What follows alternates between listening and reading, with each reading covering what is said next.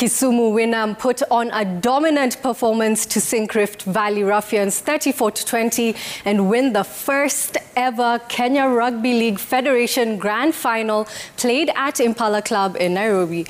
Winam took control of the game early on with man of the match Philemon Olang bagging a brace in the 4th and 17th minute before George Onjiko added a try of his own in the 30th minute to give his side a 16-0 lead at halftime.